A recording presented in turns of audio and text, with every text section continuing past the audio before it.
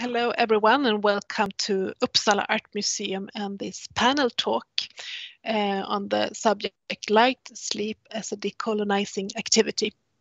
Ali Cherri Somniculus and new modes of encountering museum objects.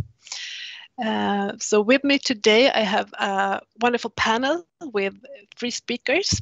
We have Ali Cherri, the artist himself, who's the focus for today's talk. And Ali, you're an artist and designer trained in Beirut, where you also grew up, and also in Amsterdam in performing arts.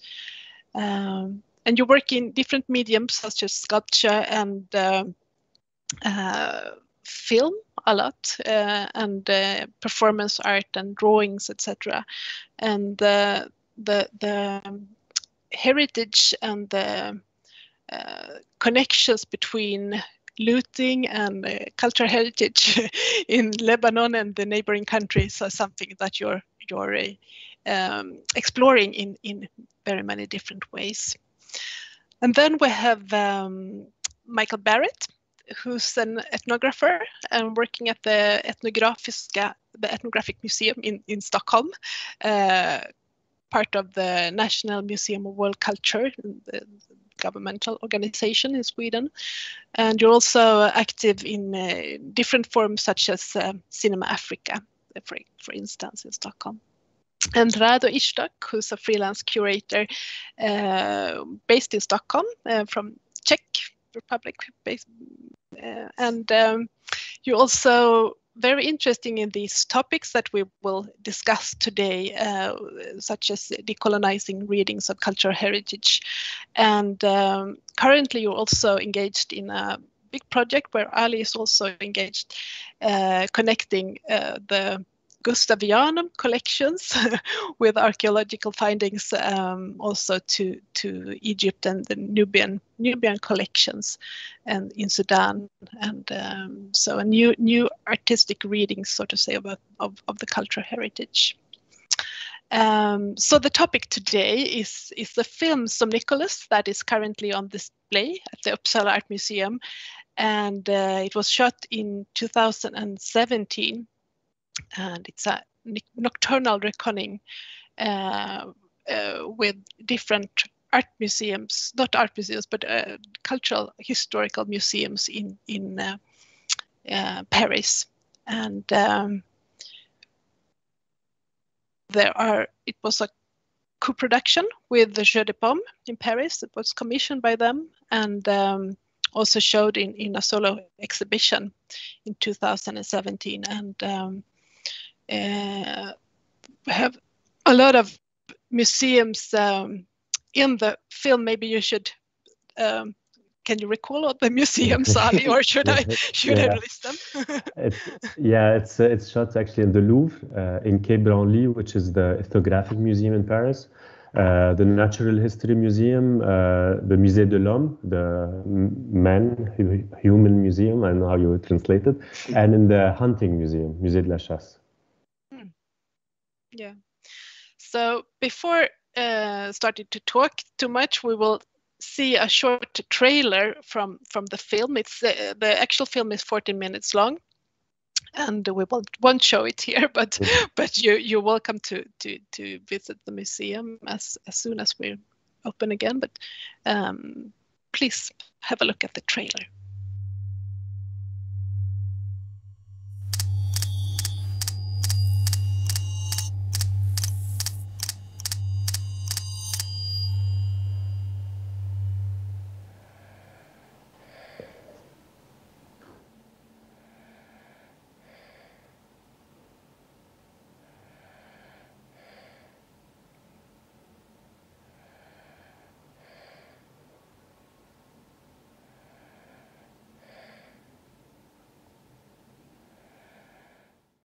So I have some images from the museum and how it's installed in the space. I think we should also have a quick look at these. This is another art object that is also in the exhibition that we will come back to. Yeah, and Here's some images from the big screen and small sculpture called grafting.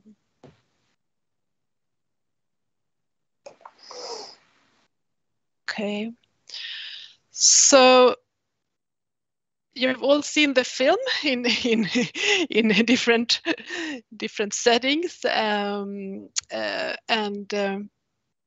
so when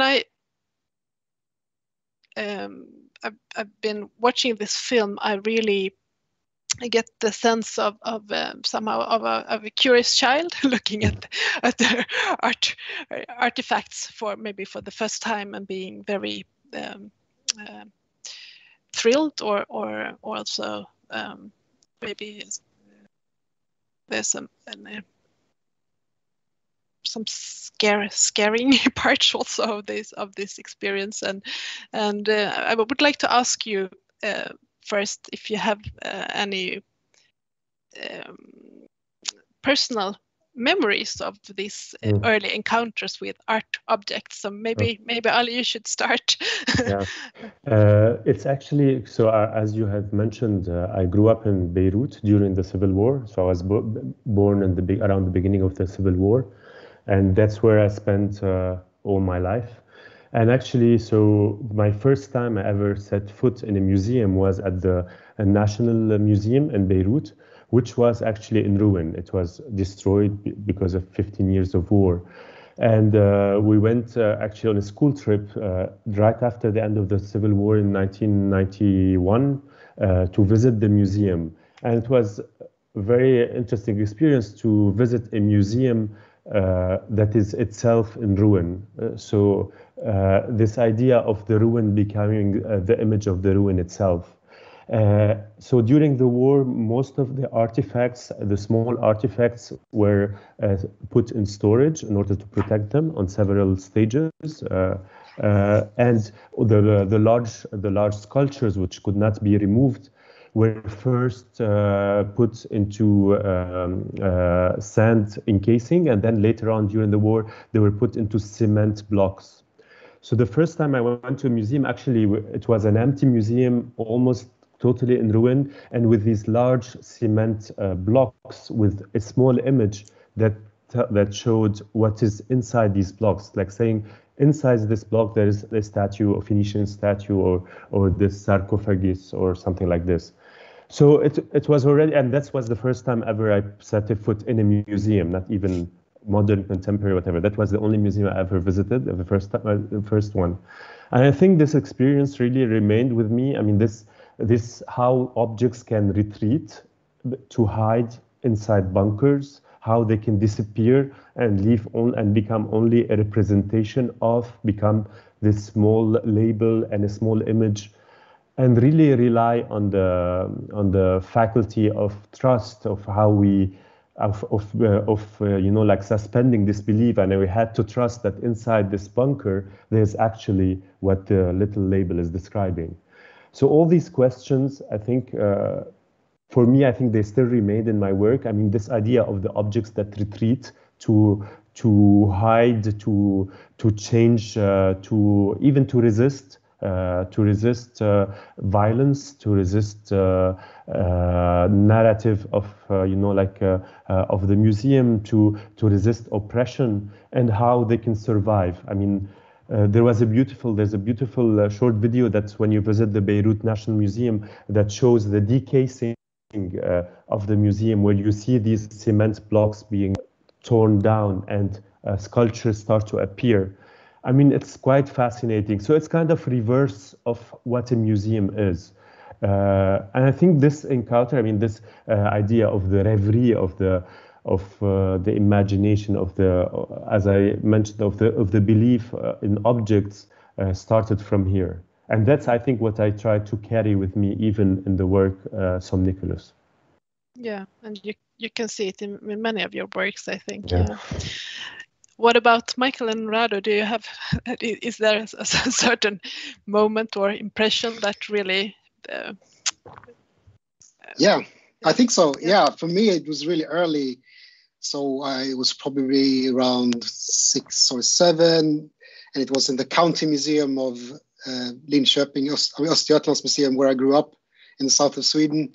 And it was human remains, and which is kind of, come to think of it, it's something I think we will talk about more later on, kind of typical in a way that is it's my first memory of a museum is actually the remains of a deceased person. So it was from these archaeological excavations in the neighborhood, close by. And I just remember that I was fascinated by them, but also scared because, of course, as for many people here in Sweden, we rarely see dead bodies and so on. So it was kind of shocking in that way as well, and kind of scary, but also fascinating. Rado, do you also have a story to bring into the talk, or? Yeah, I think it's very interesting how these childhood experiences, like early childhood experiences, like stay with you. And I think in my case, I was born in Czechoslovakia, or in the part that is today Slovakia, which has many castles, and many of these castles have been nationalized, so they're open as museums. And you could see paintings from 18th century, but next to that there would be some collection from some African safari or something where these nobles traveled. And so it's back then actually I've quite often seen all these objects kind of in one mix, and I think that's also something I'm kind of trying to revisit now in the current work that I'm doing. Interesting. Yeah, so there is this very open-minded gaze maybe on these objects in the film, but also at the same time, Ali, you're really trying to deconstruct these different structures that the museum is based on, and that is really not a beautiful story if you look into it with colonizing the world and a lot of looting that is in these buildings in the history, and so maybe. Michael, as you're also working in an ethnographic museum, I know that you've been reflecting on these topics a lot. As a museum person, how would you describe this working in this context with this history? Well, it's a constant, of course. It's something. And especially like me working with the collections from the African continent, it's very difficult to go past the idea that these are collected in a colonial framework where violence and occupation and domination is kind of it's a very, very important aspect of how the collections came to Sweden, for instance. So it's something that is very, it's constantly there. At the same time, museums in the 20th century have created different types of, should I say, defenses against speaking about this. And so some of these stories of the violent extraction of objects and so on have been kind of hidden, or you really have to search for them sometimes in order to find. The objects have been reframed in different discourses over time. So there's been, the idea that the modernists kind of found, so-called primitive ethnography. There are other types of discourses that have been, used to talk about these objects. So you have to go through them also at times and have to kind of dig in. And it's also a matter of self-image, I think, that's especially here in Sweden, where people are kind of under the general belief that we did not participate in colonialism, that we didn't have our own colonies and so on. We were not part of the slave trade and slavery, but of course we were on all counts. We were part of this. And lately I've been looking a lot at the colonization of the Congo Free State, where there were several hundred Swedes that were part of that. And we have collections from I think we have, I'm counting, I think we are about 70 collections right now that are from people that were directly involved in the colonization of the Congo, and it's maybe 4,000 objects or something like that. So it's definitely a substantial history in the history of our museum. Yeah. And Ali, did you have a special strategy how to sort of work with this topic and in the film? Yeah, I mean, I think it's interesting what Michael is raising, the question of violence and looking at, you know, like in a way deciphering this sometimes violence that gets diluted or like in a way disappears within the museum. But also I think there's, of course, there's the violence that's directly on the objects, saying, I mean, through looting or you know, like a different type of trade. But I think there's a different type of violence which is in the structure of the museum itself, which is, I mean, the modern project of enlightenment of the museum, like the foundation of the museum, which is classification, which is, you know, like which is this separation between, you know, nature and culture, between the self and the other. You know, I mean, this whole look at there's us and there's the other, and of course, and you can trace it also even to the universalist project of enlightenment, you know, especially here in Paris, you know, like with the, you know, the project of the Universal Museum.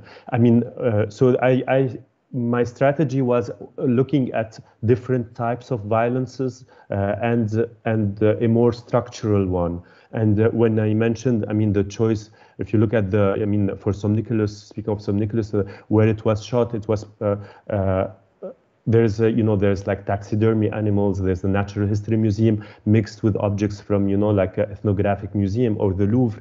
And it's already, you know, I had to physically go into different museums in order to construct a narrative that mixes these objects, because these objects are not hosted in the same geographic physical space.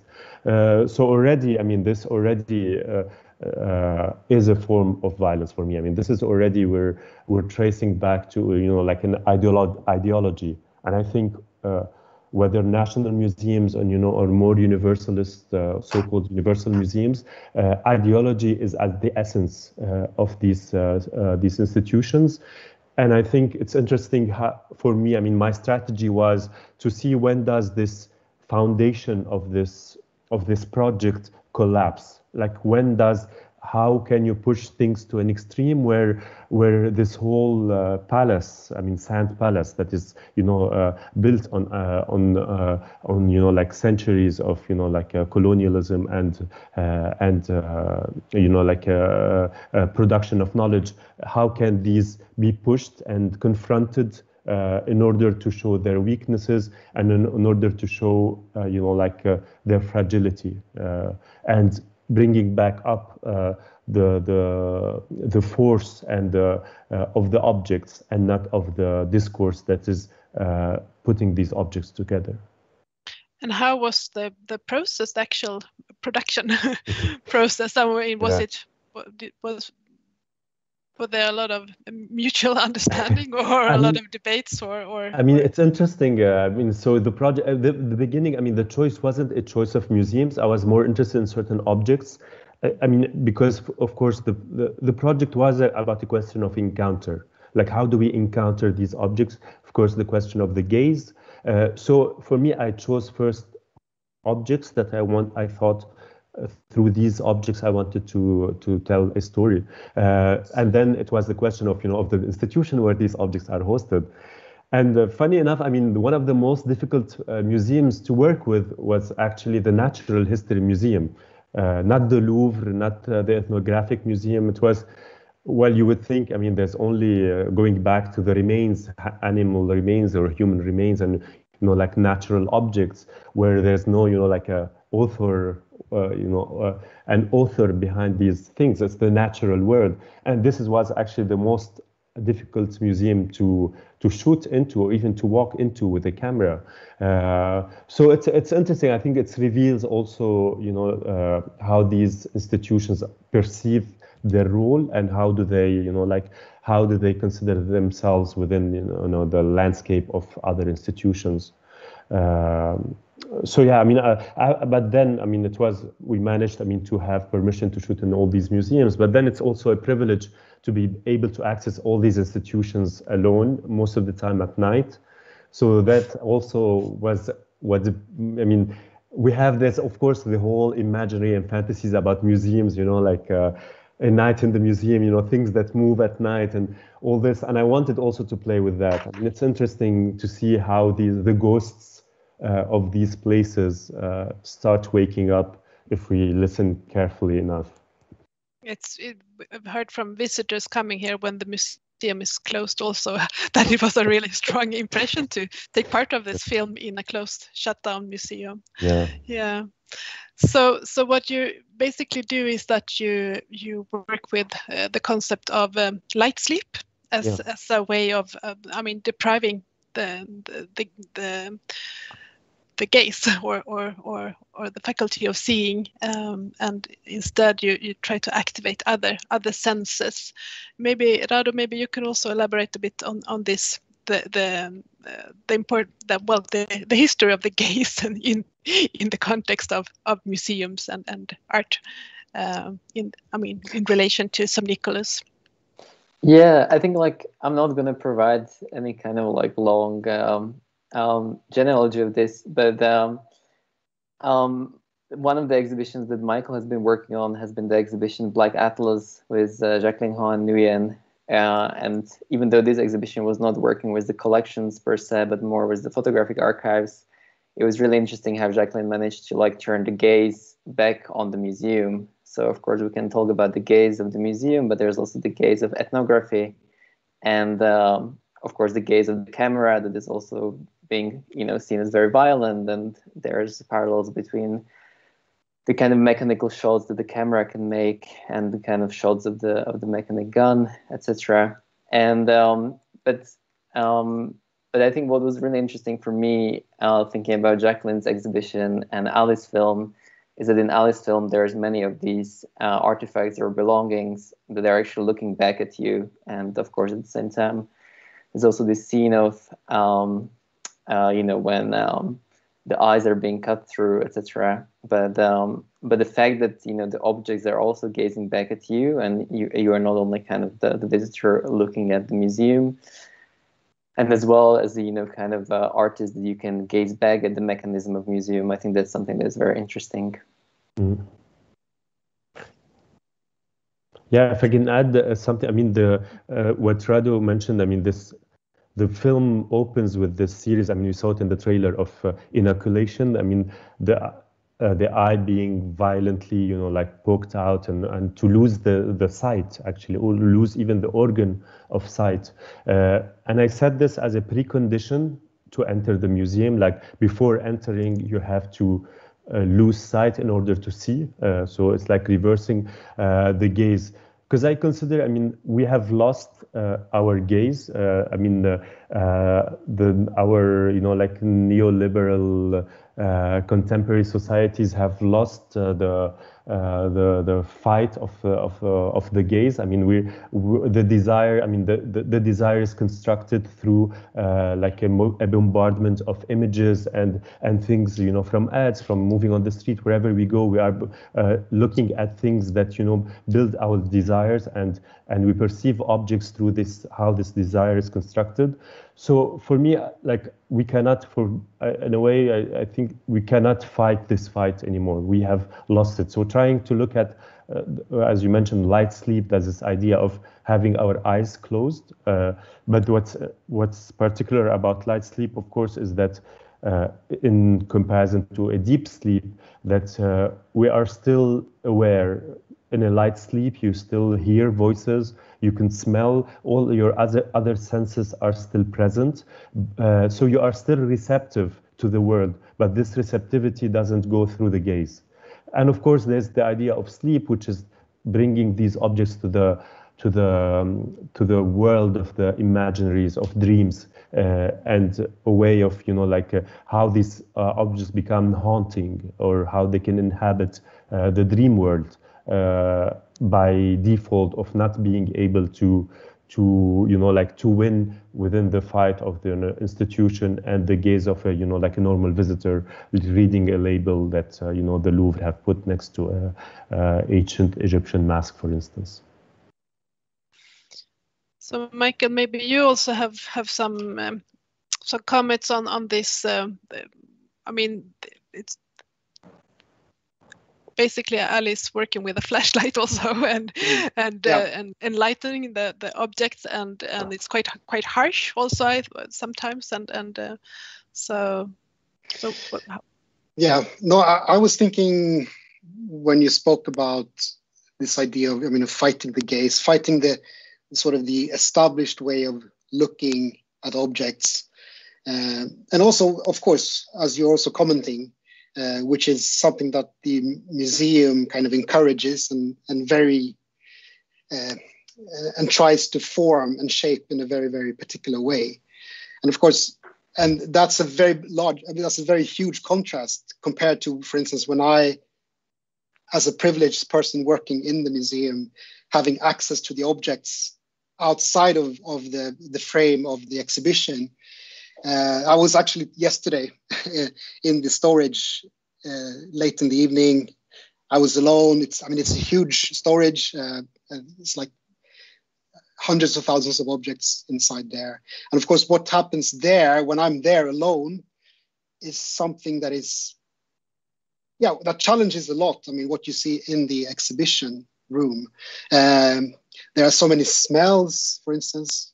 There are sounds. There are vibrations in a way, which I think I am imagining, but I don't think I am, because it's also, these objects are extremely visually powerful sometimes. And I think that's something that I found very interesting with your film as well. When you kind of defamiliarize yourself with the gaze, and you have these flashes of, where you really see the expressions that these sculptures especially have. You feel, the power that they were given, their power to astonish, their power to change, their power to make you feel certain things, which are often missing when you're just seeing them through the vitrine, So it's hard I think it's very hard to get to this. What happens when you feel the weight of an object, or the smell of an object, or feel the structure, the surface structure of the object. It's really something else. But then, of course, how to, in a museum setting, try to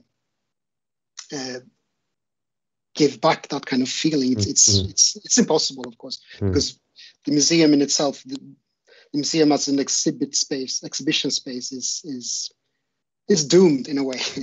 The format is doomed in a way, because it's really hard to go out of it. And we try. I mean, God knows, museums, we try to find new ways to activate this, or try to bridge the gap between the visitor and the object. But it's super, super difficult. I mean, it's. I can tell a small anecdote, because I was working in Sudan on a film for the past years, and the National Museum in Sudan, in Khartoum, there, of course, there's there's pharaonic sculptures, from the Nubian period, and there, I mean, kids can, families would come, and their kids would go on top of the statues within the museum, and to take photos.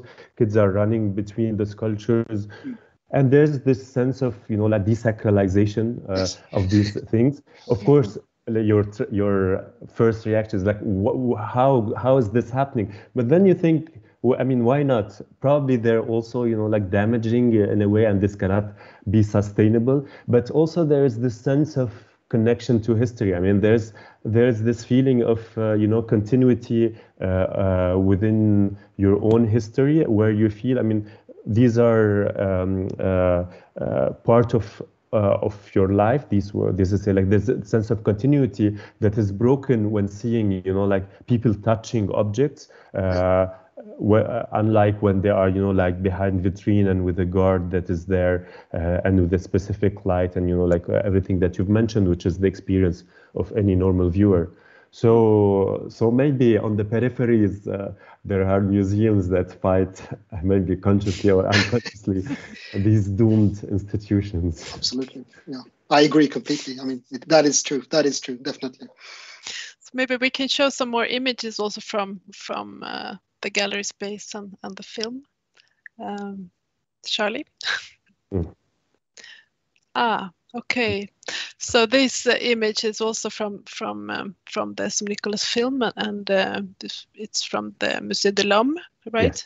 Yes. And it's especially with the eyes from Uppsala Art Museum and from the Uppsala context, they are quite sensitive in a way because it's cast of dead people, right? Actually, maybe not.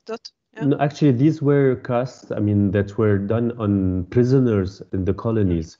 So they were, I mean, it's for, you know, of course, for all the racial studies, you know, to study, you know, like all the racist theories, the race theories, and it's quite impressive because there's there's a scenography, and when you go visit the Musée de l'Homme, these like large amount of plaster cast. And all these faces with these closed eyes, because actually very simply because they had to put their face inside these casts, and most of these people didn't understand what was happening. I mean, what was happening to them. So you could see also a lot of tension in the faces. I mean, some faces are really, you know, like you could feel that they are, you know, like they're scared or you know, like because they thought maybe they are gonna die. I mean, they don't know what's happening to them, and I find it fascinating how these moments of, you know, like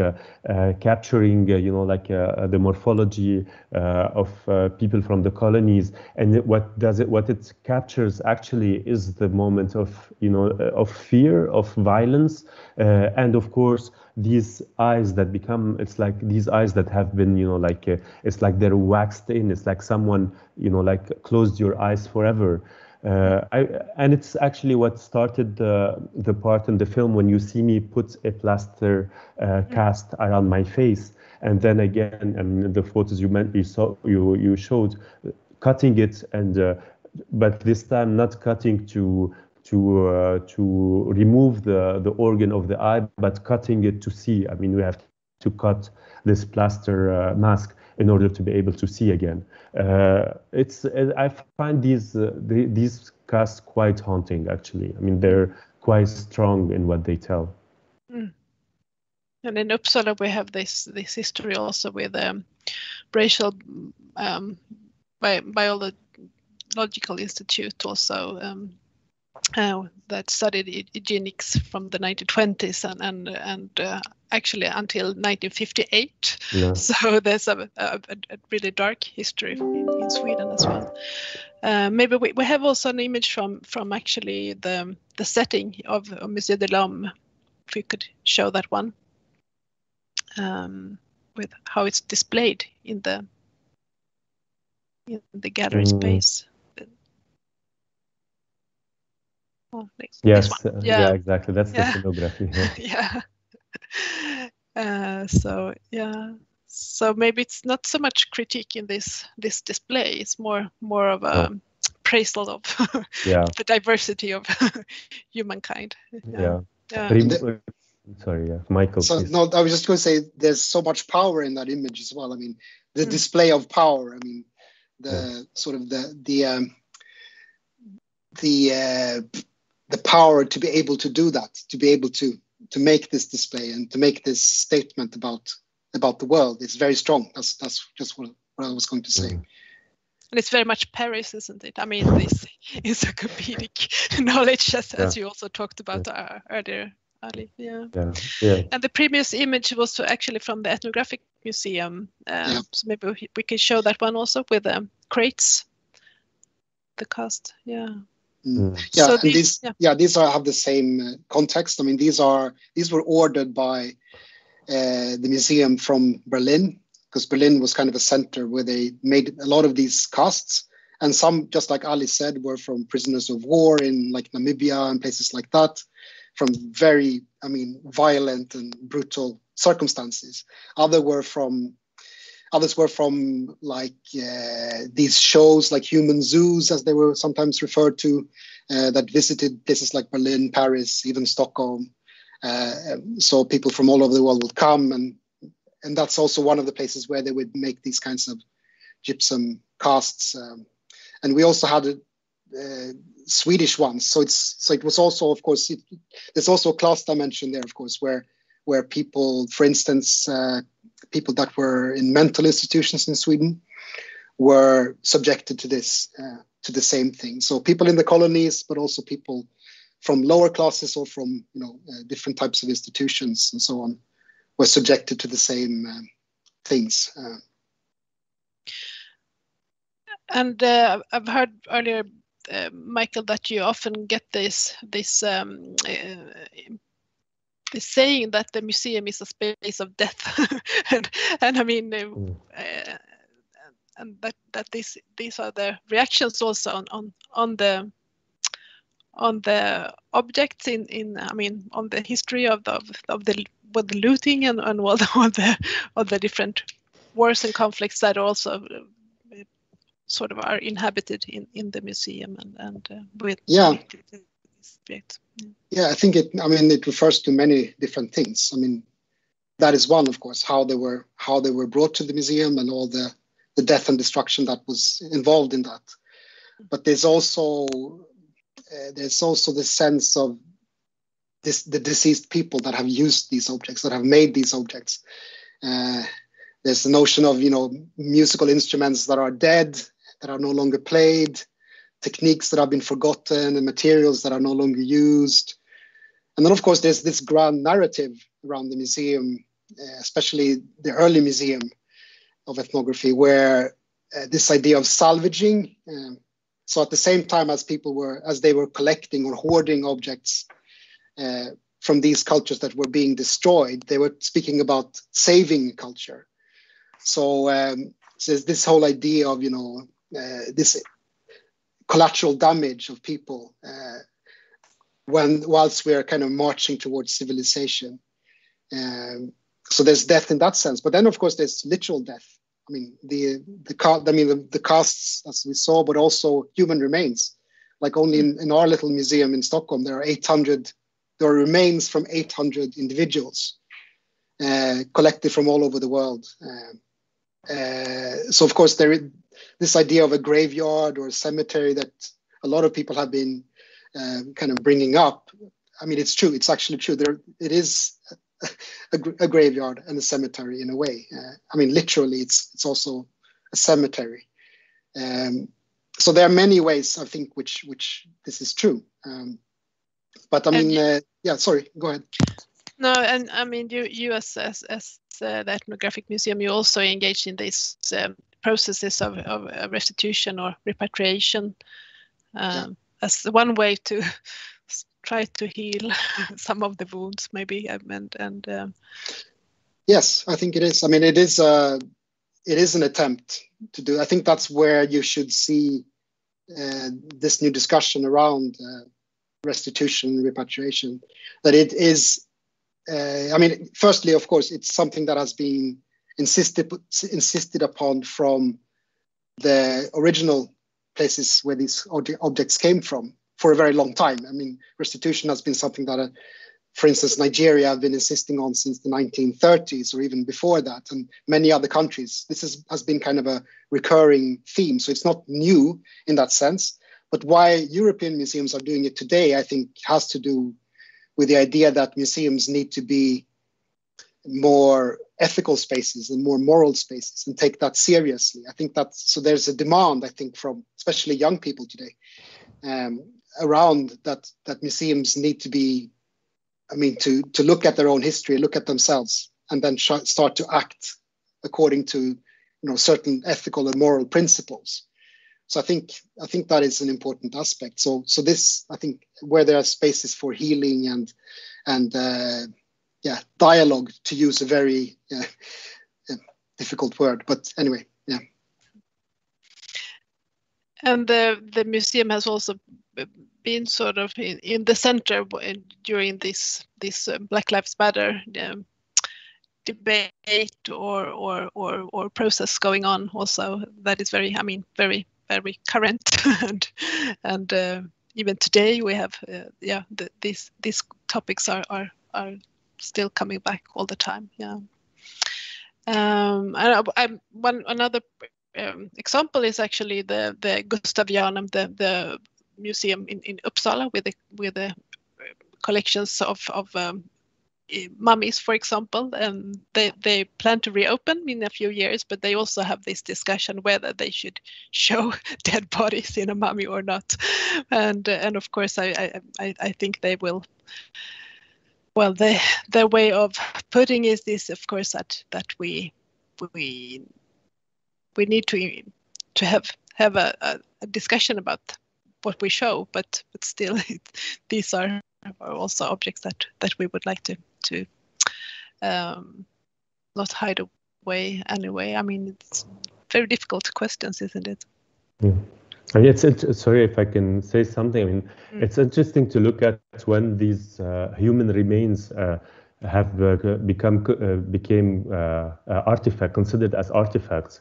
I mean, I know in Egypt, I mean, in the 1800s, I mean, mummies were not considered artifacts, and therefore they could be sold. And I mean, that's why there's like people were just like digging up mummies and they're directly selling them because they don't fall under the law of being artifacts. And then the law had to be changed, and human remains started to become artifacts in order first to protect them, or at least to have them under the authority of the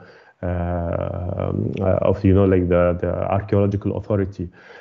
So it's interesting to see this shift of when we start considering human remains as objects of study, of interest that you can manipulate and dig up already. That's already quite a transgressive gesture, I consider, digging up the dead. It's very interesting, and I agree. I mean, this whole image of the cemetery, the museum, the death in the museum is something central also to in my work, and of course it brings with it the idea of resurrection. If they are dead, then someone needs to resurrect them. So looking at both sides of the coin. And the light sleep is the resurrection in the Somniculus yes, film. I mean, sending them to the world of dreams and nightmares, and that's the only place where these objects could be resurrected in the imaginary. I mean, if they become part of the imagination and not anymore part of a discourse. So shifting the focus. Yeah. So the other day, me and Rado, at least, we attended a seminar listening to the curator Candice Hopkins, also talking about artifacts as that the term is maybe not so suitable, because it's really talking about a dead object, not something that has agency and that you can, are in this special context. So and then she suggested cultural belongings as another word. So maybe Michael and also Ali, you can tell me a bit more about how can we relate to these objects in another way in the museum setting? I mean, how could we not maybe rename them, but find new ways of engaging with them? Do you have a strategy at the Ethnographic Museum? Well, I mean, okay, the last couple of years I have been working on a project which we call Ongoing Africa, which is kind of a platform, curatorial platform, kind of experimental workshop where we've been engaging with different types of experiments, but inviting different types of audiences, but also artists and scholars and activists and organizations to think together with us around the significance of these objects and perhaps how we can imagine them in Ali's sense in the future. I mean, how they can be part of a new imaginations and new contexts and so on. So it's kind of a series of workshops, residencies, public events, artworks, and studies. We have, for instance, one project which is working together with the Women's History Museum of Zambia, which is a small museum without a building in Zambia, but they collect women's histories or women's stories. And they are trying to, and they realize, of course, like people do in many African countries, that most artifacts of their history is not found in their own country anymore, but it's found in Europe. So they are kind of reached out and wanted to connect with objects that are from Zambia in our collections. So we're doing that digitally, but we're doing it also in different collaborative ways through design, through community activities there in Zambia, but also so using the digital, trying to rematerialize objects in the digital domain, for instance. So yeah, I mean, there are many different ways you can do. I think the most important thing is that you do it respectfully and you try to use all means possible to open up these collections so that they are not only for us. I mean, so repatriation and restitution can be part of that, for instance, but also, just the fact of, inviting people, other people. Yeah, maybe we can show some images also from the different art projects that you've conducted at the Etnografic Museum. So here's one example of. Yeah, so this was Christian Jampeta, who's an artist who works in different mediums, but this time he made. We commissioned together with Maria Lind from Tensta Konsthall. We commissioned a film or video work, which also kind of focused on the Congo actually, and on the Swedish mission in the Congo, which we have large collections from that, and it's that history is kind of entangled with the museum's history very strongly, and he looked at especially. Sven Nykvist, who was a Swedish cinematographer who filmed with Bergman and so on, his parents were missionaries in the Congo. So he looked at that collection and he made kind of a collage, so kind of spanning now and then and involving historical figures or people that are no longer with us, but kind of were given a presence. So people like Winnie Mandela or Robert Mugabe came to watch a film by Sven Nykvist. Very interesting work in the way that it, patches together this very difficult history. And there's an upcoming project also. And that also concerns the Congo actually. So it's with the artist Roberto Peire, who's a Swedish artist, and he has been. His starting point were some sound recordings that we have from the Congo, and which is also from the missionary context from the 1950s and 1970s. And then he's making kind of intervention inside the museum.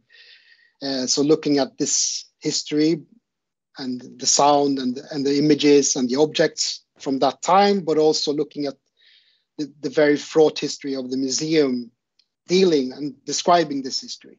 So it's in an exhibition which is about the mission, the Swedish mission in the Congo. And he kind of, disrupts that in different ways inside the exhibition space. Sounds very interesting. And Rado, you're also in this project, All That Is Solid Melts Into Water, that you're working on. You also are very interested in this way of reconnecting to the art objects, both for different groups that belongs to the Nubian collective, and but also maybe as museum visitors meet in Sweden, I guess. So maybe you can tell us a bit about this project with a lot of layers, one must say. Yeah, I think I would just like to briefly react to Michael, and I think to this like idea of the museum as, you know, graveyard or cemetery, and this is, you know, quite often repeated parallel between the museum and the mausoleum, and, you know, it's like a place where, of course, the dead are also waiting for their resurrection. But I think we can also look at, you know, these different, not binaries, but maybe, you know, look at the same thing from different perspectives, and maybe something that Ali like touched upon, that, you know, like if you look at the same practice from one perspective, it looks like archaeology. From another perspective, it looks like grave robbing, basically, because of, you know, not only the human remains, but everything else that has been, you know, laid in the graves to make the journey of the, you know, the souls into the other world. And also going back to the violence, I think it's, you know, like a lot of the violence has, of course, been committed, you know, for, let's say, like economic and political and territorial gains, etc. But there's also a lot of violence that has been committed in the, you know, in the name of knowledge, of either gaining knowledge, you know, through these like very extractive disciplines, or kind of like spreading knowledge, or kind of, I don't know, I don't want to say fake knowledge, but, you know, like the practices of missionaries, and kind of like trying to impose, you know, certain kind of like knowledge, and which is not only connected to, you know, beliefs connected to, you know, to God, but also like about medicine, etc., etc. This kind of like other kind of gods we believe, and I don't know, in our societies. And in relation to, you know, the project that you mentioned with working title, All That Is Solid Melts into Water, I think that's another example, because we also kind of think that these practices are connected to the 19th century or early 20th century. But this project looks into the 60s, and the Scandinavian joint expedition to Nubia in the 1960s under the UNESCO. And again, I mean, Ali, I think, already mentioned the word salvage, and kind of in this case, of course, these objects would, you know, and these sites would really perish because of the project of modernization. And that's, I think, something that Ali and I have also been discussing a long time ago, that there's, of course, many ruins and, you know, a lot of destruction and violence that happens because of war and conflict. But there's also a lot of heritage that disappears because of modernization. And when I saw the Nubian collection of Gustavianum for the first time, I was already talking with Ali, and he was at early stages of working in the film in Sudan that is also connected to another dam, also on the Nile. And I thought this was a very, you know, interesting connection to so it was really starting from there. And then I met my colleague Mariam El-Mazahi, who's the curator, Egyptian-American curator, and we started building up this project, which we hope will take place next year at the Uppsala Art Museum. We do hope. Okay, so the time is really running away. Is there someone who would like to add another thing for this wonderful discussion? Is there? I maybe just wanted to say a few words about the restitution, because it's a topic I think all museums are dealing with. And I mean, it's very interesting. This question is a very important question, especially when it's a legal also question, because some of these objects were actually stolen. You know, there's a legal issue in hand that has to be corrected. But also there's a tricky,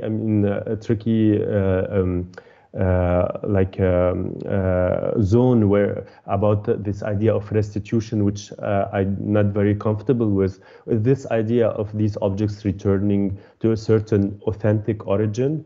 And it's this idea of placing, it's like the museum is a threshold of before and after, like when objects, when they are returned to the otherness, to this other place, they become, you know, in their natural, more, you know, like where they should be as an, you know, like as their original place. And I think the reality is way more complex than that. I mean, of course, there's the colonial history, but also there's ever since colonialism, there's also other histories that happen in these places. I mean, I can speak a bit about the Arab region, how the archaeology and writing history was really part of the pan-Arabism. The nationalist, the Arab nationalist project, and how the history was part of oppressive regimes. You can think of, in Libya with Muammar Gaddafi, in Syria with the Assad family. I mean, all these oppressive regimes have used history and archaeology in order to impose, a very harsh authority on their people. So and when these objects, are moved from one ideological institution, which is, let's say, the Louvre, let's just give an example, back to, let's say, a national museum where they belong. For me, I mean, they're just shifting from one ideology to the other, which as an art, I'm sure it's important maybe for history and for legal and purposes. But for me as an artist, I'm not interested in how these objects would function in one ideology or another, but I'm more interested when they escape any ideology and when they break free in a way outside of these, dogmatic regimes. So it's a very interesting and complex question, I think. And maybe we can also end with the image of the grafting F that we have in the exhibition, because that's maybe one way for you, Ali, to free the object, to also create an encounter between different objects from natural history and archaeology, or we're creating a new story, sort of. Yeah. And through the grafting, I mean, like in botany, when you graft two different species, or even a human being, when you graft an organ in order to make a new species or to live or to survive. So I call these forms of graftings of two forms of, or if you want to call them nature and culture coming together to create a new life. Okay. I'm thinking about this quote, the botany of death, of course, but now it's the botany of life. Yeah, of Chris Marker's statues also die, of course. Okay, thank you, everyone, for this wonderful talk, and welcome to the museum when it's open again. Hopefully soon it will open. Hopefully soon. Looking forward to that. Yeah. Thank you. Thank you. Thank you. Bye-bye. Thank you. Bye. Thank Bye. you.